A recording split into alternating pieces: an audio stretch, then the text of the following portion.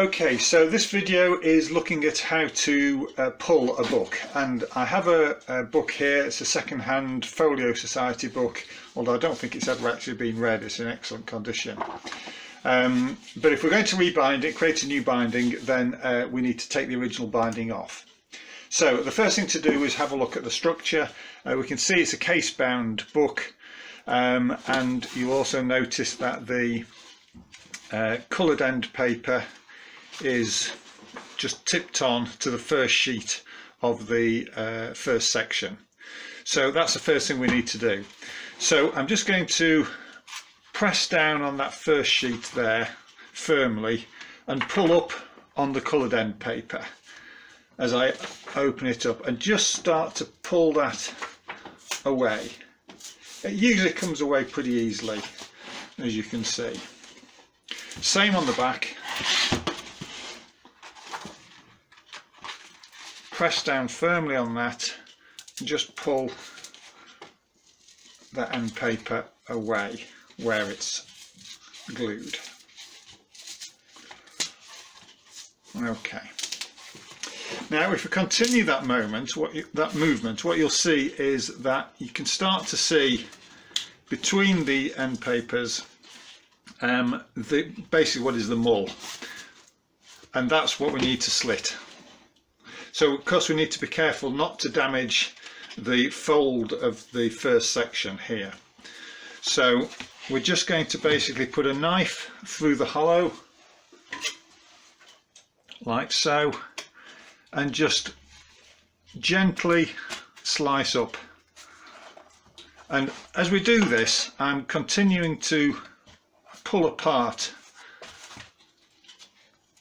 the board from the book, so exposing basically the mull. Bit fiddly, but take your time. As I say, we need to be careful not to damage the pages. Doesn't matter if I damage the end paper in this case. I'm not going to be using the end paper again. As you get further into it, it becomes a little easier. There we go.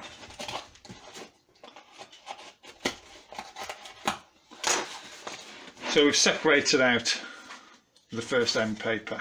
You can see there the spine lining and the spine stiffener. So same again on the other side. We've already pulled that up. Let's pull a bit further to reveal the mull or whatever material they've used. Knife into the hollow and just split the mull.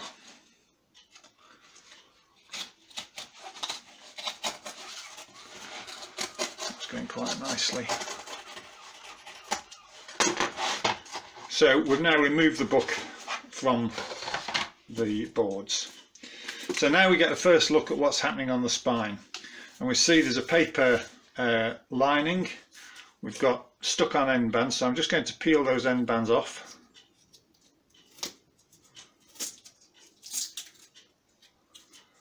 Again, we won't be using those, though potentially you could, if they're in good condition, you could always save them and use them elsewhere. Like so. Peel off any loose bits of paper. Okay, so that's the first part of the process.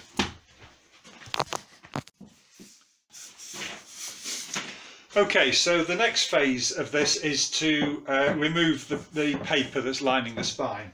And all I'm going to do with that, I've got it in a press just to support it vertically, and I'm just going to apply some paste.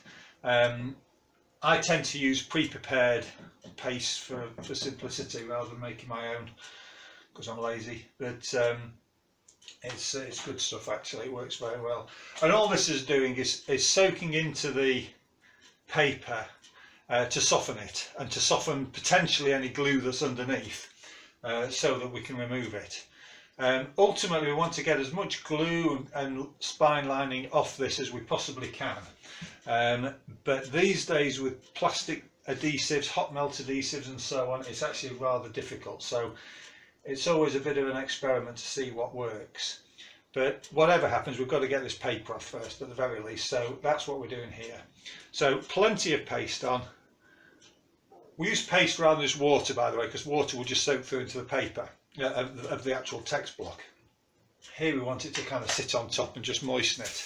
So I'm going to leave that like that, and to stop it evaporating, I'm just going to put a piece of plastic on. This is just cut from an old carrier bag, just on the top.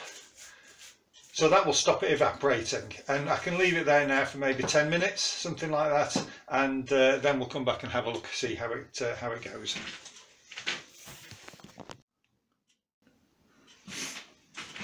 Okay, so that's been on there for about 10 or 15 minutes. So I'll just take that off. I'll get a bit of scrap paper. Which we'll use for the glue. And I'm just going to have a go at scraping this off and see what happens. Now it looks like the brown lining paper is coming off reasonably well. So that's good. Let's take off as much of that as we can. Ooh.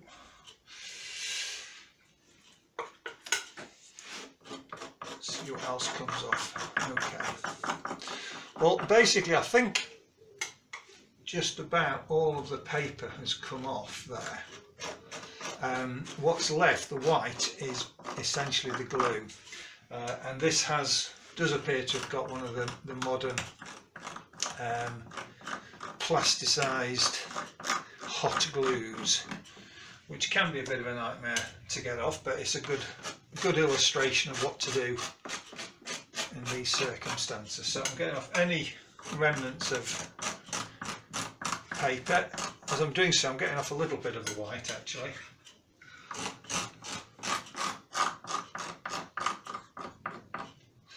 Okay, I'm noticing at the ends that where the paste has been, some of the white is actually coming off.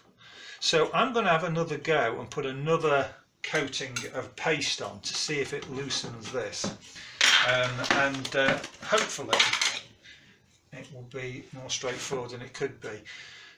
We will see, but sometimes the hot melt plastic glue simply doesn't come off at all, doesn't soften or anything with water, and there are a number of ways of dealing with that, but of course the main thing is not to damage the folds of the paper beneath if at all possible. Otherwise you have to get into reguarding the pages and so on. We'll see if that happens, but we'll give this another go. Sometimes but even with the paper, sometimes you have to apply paste 2, 3, 4 times to make sure it all comes off. So it's worth being patient. Incidentally, if you don't have normal bookbinder's paste, you could use wallpaper paste for this. Just make up some thick wallpaper paste. It's not going to be on the book for very long, so even if it's not acid free, it doesn't really make a deal of difference. You're going to be scraping it off. So that's an alternative. Okay, so that's the glue gone back on. We'll put the plastic back on and we'll leave that for another 10 minutes and see what happens. So that's been soaking for another 10 or 15 minutes. So we'll take that off and give it a scrape and see what happens. Yeah, some of the white material is coming off, so it could be a sort of a crepe material. In fact it is, you can see it peeling there, so it's another layer of lining essentially. That's good. So we'll just scrape all that off, which takes a little while, but it's just being patient. So I'll do that and you come back in a moment. That's most of that crepe off. You can start to see the printer's marks, known as the signatures, on each of the sections. They're used just to show the printer that the book is in the correct order and all the sections are present. So there's actually only quite a thin layer left on there. Now I suspect with this that we've got another layer of crepe glued onto that. It clearly has a waterproof, a water-soluble glue on it. So I'm going to give this a third pasting, and I'm hopeful that that might get most of it off. Now, if this wasn't the case, and if this was a plastic waterproof glue, as some modern books do have. As I say, it can be very difficult. The way I tend to do it is I get as much as I can off by scraping. If it's a very thick layer, I'll even slice it off very carefully, either with a scalpel or with a mini plane that I have, a modeller's plane, just to thin it.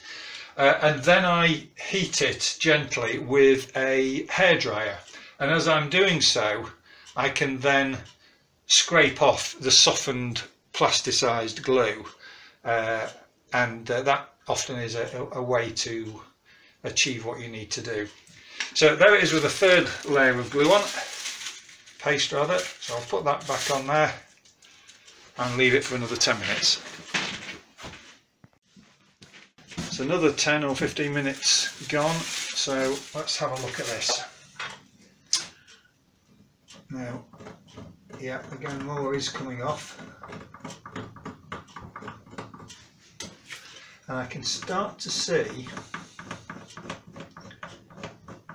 the folds of some of the sections. So just doing this basically is going to be sufficient. I may need another application of paste. Yeah, I will. But it is coming off.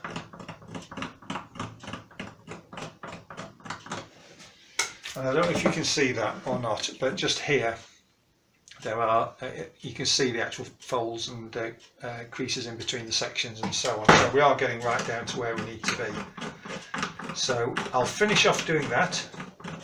I will put another application of paste on, which I'm hopeful will be the final one. And then we should be ready to move on to the next stage. I'm just halfway through taking off this final layer of paste, and you can see that now we're seeing the ridges of the backs of the sections. So as I continue to do this, what I have to be careful of is not to damage the paper of the folds of the sections, because that would essentially produce holes in the outer leaves of those sections. So this needs to happen slowly, carefully, patiently. Just taking off as much as you can, but making sure that we're not damaging the paper. What we will find is there is still a little adhesive in between, it's sort of in the grooves in between the sections. That's much more difficult to get out at this stage. So what I'm not too bothered about that, because what we'll do is when we've separated out the sections, we can remove those from backs of those individually. So I'm just going to continue working on this and get all of the rest of this glue off, and then we can move on. The next stage of this process then, having got rid of the majority or all of the glue and the spine linings, is to now separate out the sections. We're going to be resewing the book. Although, you know, the rounding and backing on this isn't too bad. The shoulders are very narrow. It's not really been properly backed. So we do need to undo it, resew it, round it and back it ourselves in readiness for a new design binding. So in order to do this, we need to understand the structure of the sections, how many pages are in each. A good first guess is 4 pages in. Yeah, and you should be able to see the sewing there. So if you then go another 1, 2, 3, 4, that will be the end of your section. And essentially we need to separate it out there. So sometimes you can see through this point and just separate it out, because of course there's still a bit of glue there, and essentially what you're doing is going through the sewing when you get to the sections where the sewing crosses over. You have to be a little bit careful, of course. You don't want to damage the folds of the paper again, so very carefully just going through essentially the remaining glue. So that's one way of doing it. The other way of doing it is go back to the areas where the sewing is and cut through each of the sewn sections. So all the sewing threads are gone through there. So that will help us to pull it apart. So you don't necessarily need to cut through them all at this point. Just peel it away from the section beneath, nice and carefully. Anything's a bit difficult, then cut through it. And you can start to see the glue that's left in between the sections and that's attached to the sewing threads. So as we go through this, that can all be gently peeled away, again without damaging the folds of the paper. So I'm going to go through all of the book. I'm going to separate out all of the sections. I'm going to go into the middle and remove all of the bits of thread that might be left. So we've got a set of nice clean thread-free sections. So I'll do that now and then we'll get back and have a look at the last bit. Just one point whilst you're doing this, if you're cutting through the threads and you're pulling the section off, just be aware of what the threads are doing, because if you're pulling a thread that for some reason is reluctant to come out through the hole, what you may end up doing is splitting the section. In other words, the thread will cut through the paper. So if you're finding that a thread is a little resistant, then just cut it first, like that, and then you can actually remove it from the centre of the section.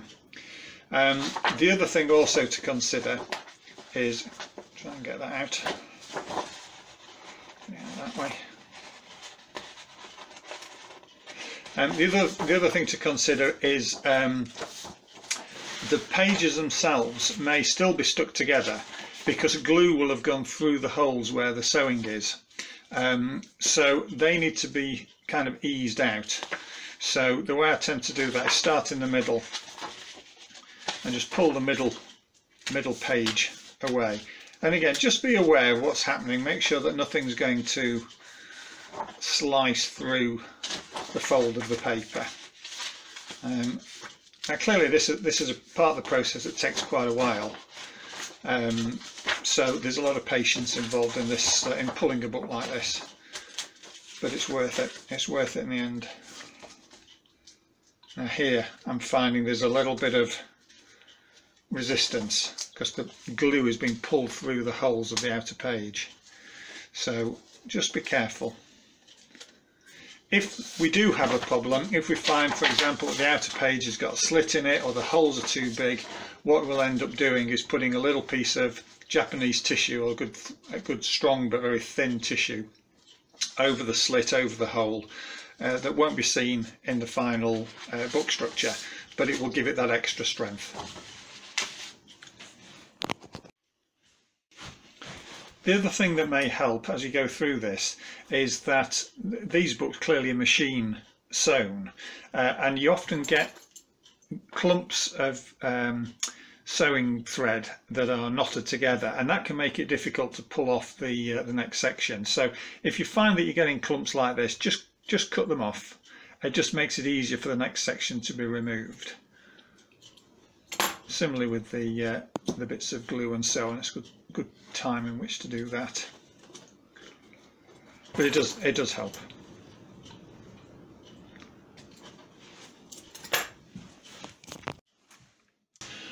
All of the sections are now separated, nice and clean. Any bits of glue and thread have been removed, and that's kind of ready for sewing. There is just one more thing to do, which is to remove any swell that's in the spine due to the original rounding and backing of the book. So in order to do that, you need to what's called knock down the sections. This is a knocking down iron, which some of you will be familiar with. It's held in the press like that. The section goes on the top. There's a piece of paper which goes on the top of there,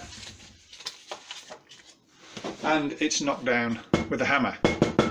like that. If you don't have one of these, that's fine, just use a good hard surface. Again, piece of clean paper on the top to protect it. If it's particularly bent, if there's a particularly strong shoulder on there, then you can just press it down a little bit with a bone folder. Otherwise, piece of clean paper and knock it down like that. Do that for all of the sections that have got some discernible shoulder on them. Doesn't do any harm to do all of the sections actually, to get them nice and flat at the spine edge. And then put that between boards in the press, so that it's a nice flat book section ready for piercing and sewing and going on to the next stage of binding.